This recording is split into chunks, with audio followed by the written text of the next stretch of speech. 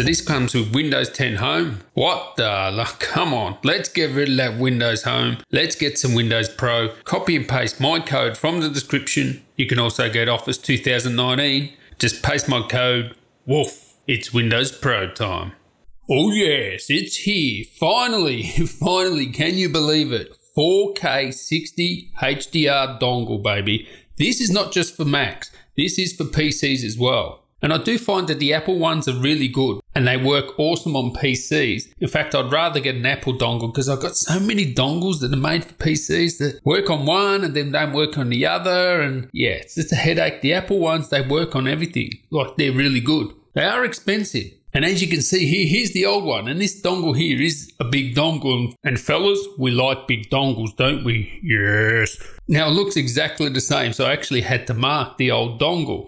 Now it is expensive, like 99 Australian dollars. But I can tell you now, any Thunderbolt 3 or USB-C dongle that does 4K, 60Hz and HDR, gotta not forget the HDR, it's gotta do that as well. They cost a fortune anyway, so in actual fact, the actual cost is not that much compared to other dongles. So if you have a look on the box, it pretty much demonstrates what it does. You can see there, it connects to your computer via USB-C. Also on the dongle, you have USB-C. That's for power, so you can pass power through it. So if you had like a MacBook that only has one USB-C, that's okay. You can still connect your power in there and then connect the device to this, a display or any USB device. Also have HDMI there. Doesn't really matter what standard it is. It's enough to do 4K 60 HDR. So that's all you need to know. And then you have a normal USB Type A. So you can see on the illustration there, you connect one USB-C to your laptop or iPad if that's the way you want to go. And then you can connect your power to USB-C. If you have a laptop that charges via USB-C, you got HDMI, and then you can output to your HDMI and connect your devices via USB-C. So let's have a look at it. It looks exactly the same. And the good thing about this dongle is, yes, it is big, but having a utility of being able to pass through the power and having a USB, I think sort of warrants the size of it. You literally cannot make it any smaller. It is plastics. I do like that. I've got dongles where they try and make things premium, and yeah, some people say it's for heat. No, they're just trying to make things premium and they make them out of aluminium or something like that. You do not want an aluminium dongle. Worst thing ever. It's just going to scratch your laptop. Plastic is the way to go. It still looks classy and high end with white glossy plastic. It looks good. So anyway, let's find out if it works. Now I have a monitor here. My monitor is 4K HDR compatible 60Hz as well. Now I plug it in with the Mac and boom. Yes, I get the 60Hz. The monitor warns me if it's not 60Hz. HDR, I have no idea. It may be only a thing for Catalina, but I don't know how to use HDR on a Mac. If anybody knows how to display HDR to a HDR monitor on a Mac, let me know.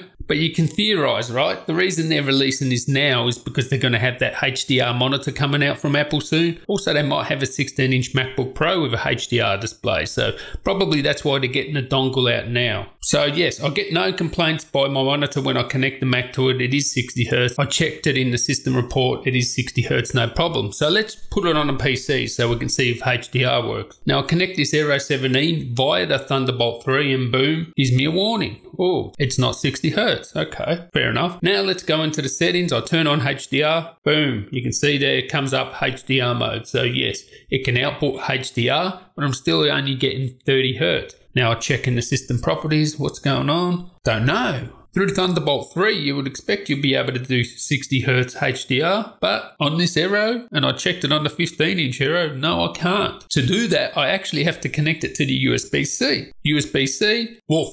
Straight away, 60Hz, and when I put on HDR, HDR comes up. So it does it no problem, 60Hz HDR through the USB-C. Why I'm stuck on 30Hz with the Thunderbolt 3 is like a mystery to me. I don't know what that is. But anyway, this thing is well worth it. It's going to work Mac or PC. Finally, 60Hz HDR 4K, baby. And why now? Why did it take so long? That monitor coming out from Apple, that HDR monitor, Catalina probably coming out, maybe supports HDR better than, I have no idea how to do it on the current Mac OS. And hopefully the 16-inch MacBook Pro will have a HDR display. That'll be amazing, and to me, better than OLED. So anyway, catch you in the next one, guys. Tally ho.